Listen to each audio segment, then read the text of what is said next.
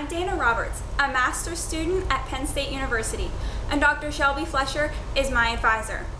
With funding from the SCRI, I am researching the interactions between the bacteria Erwinia trachiophila and the gut of the cucumber beetles. Erwinia trachiophila causes bacterial wilt, a devastating disease of cucurbit crops in the central and eastern parts of the United States.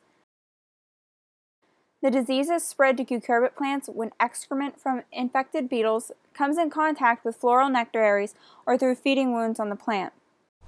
Since the disease-causing bacteria passes through the beetle's gut before it infects the plants, we'd like to understand if any interactions between the bacteria and the beetle's gut influence the bacteria's transmission to plants. To determine if any interactions occur, we will compare differences in plant growth between two treatments. Treatment 1.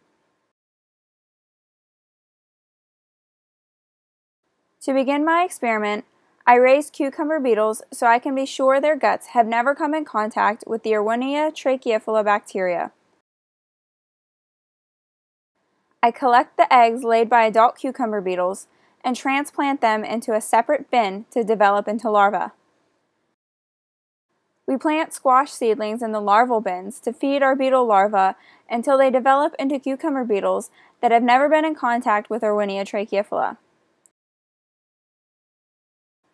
Once our cucumber beetles are fully grown, I feed them squash leaves infected with a specific strain of Erwinia trachiophila. I then collect the beetle excrement, which now contains Erwinia trachiophila bacteria that has passed through a beetle's gut.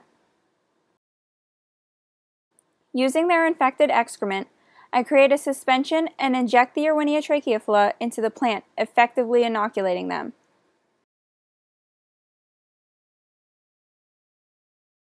Treatment 2.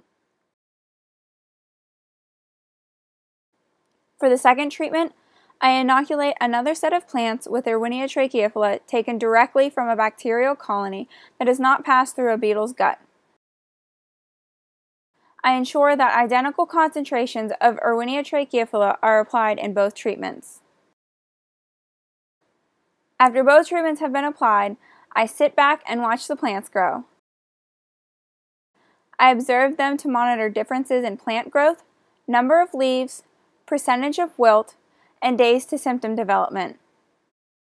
This research has potential to offer us some great insights about cucumber beetles and about bacterial wilt. I'm really excited to find out how our plants will develop and whether or not passage of the bacteria through a beetle's gut impacts how the bacteria infects a plant. Hopefully, we'll be able to tell you something fascinating after the season when we will return with our results.